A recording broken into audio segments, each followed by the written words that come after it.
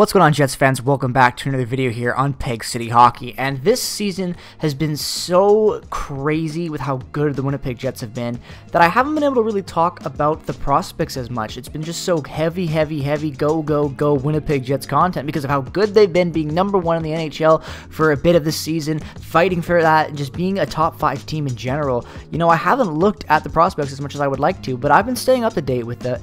And I want to talk a little bit about the scene right now in Europe and the scene in North America for the Jets prospects. And I'm going to be looking at two guys that I really are liking this year. And that's going to be Elias Salomonsson, the defenseman out there playing right now in the SHL, and Nikita Chibrikov, who's having an incredible rookie year in the AHL and is leading the Manitoba Moose in points. And first, we're going to talk about Elias Salomonsson because I feel like he is kind of a bit more of the underrated prospect and has kind of just soared and surged into the Jets fandom as of late with how good he's been playing. And, you know, obviously there is some news about him. You know, like I said, playing in the SHL this year, he's been very good, very consistent, a very stable two-way defenseman who's reliable, who can read the ice extremely well. You know, you look at his stats so far this year, he's been able to put up 5 assists in 18 games played so far already with Sweden, and played on the World Juniors team as well. And he's just very good at finding vision. You know, you see here in this play right here, ripping that just wide, very good vision, head up the ice. He's not afraid to jump into the rush at times, and like I said, very stable defensively. He reads the game extremely well,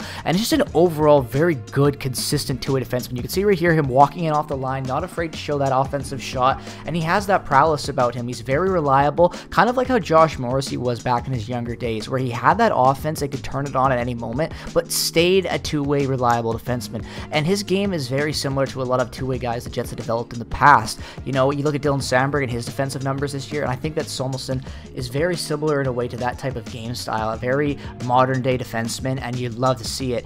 And, you know, obviously he had that situation in the World Juniors this year where he was suspended that one game for that cross-check there, you know, and that was a big thing, and that's where a lot of people saw him. You know, we didn't really see that much of him in the World Juniors. This was his biggest moment this year, and it sucks because he was still really good. You know, he was on that team that ended up winning silver, losing to the United States, losing to Rutger McGroarty, you know, and he still had a great year and a great tournament there. And then you also look at him playing with the Winnipeg Jets, coming over in the prospect tournament this year in Penticton. He played really well in that tournament, you know.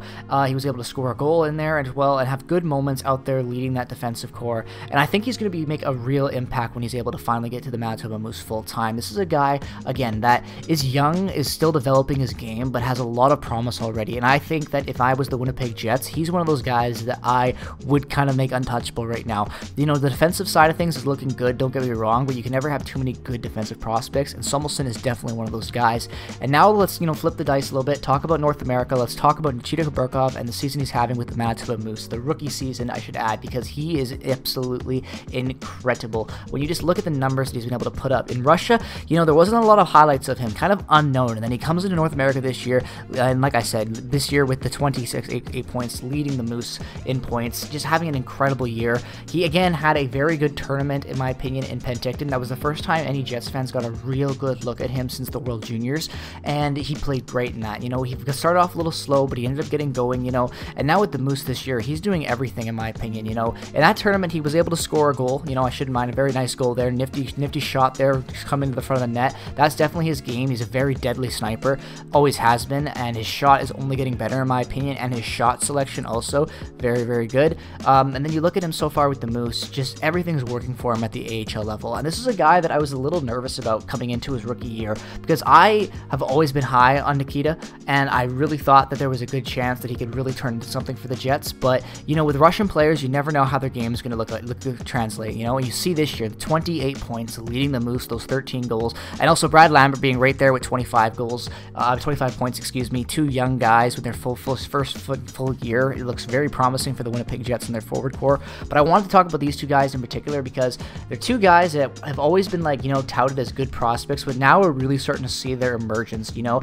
And I think that it's just where the Jets just find themselves in such a good spot because they've got so many interesting prospects. The team is playing so well right now. You've got some interesting trade pieces on this team as well. You've got so much youth coming through the system that, you know, we've always been kind of concerned about where these guys are going to fit in, but it's looking now that the timeline is just looking really good for the Jets with having this surplus of potential very exciting prospects that could, you know, join the mix of things in the next couple of years. So not only is that exciting for the future, but you also have the pose, you know, the opportunity to package together a very interesting trade, you know? Like, I think that could be something that the Jets really look at, and I think that is something that a lot of teams, we're going to have to really look at, honestly. Like, the Jets find themselves in a situation where they could use these prospects, you know, the fact that they do have some draft capital, and they have a lot of good prospects that they're probably not going to be able to all use.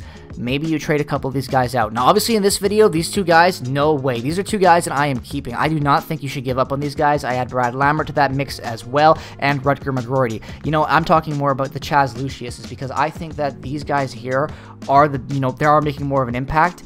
And I think at the end of the day, that's going to be, you know, the real important thing. So let me know your thoughts down in the comment section below. As always, peace, love, and positivity. As always, I'd love to hear your guys' thoughts on this. You know, I know it's a bit more of a prospect video for you Jets fans, and if you're new to this team, you know, you might not know that much about these guys. So hopefully you saw some stuff. You see how exciting things are for the future as well. So peace, love, and positivity. As always, go Jets, go. And I'll see you guys in the next one. It'll all be over.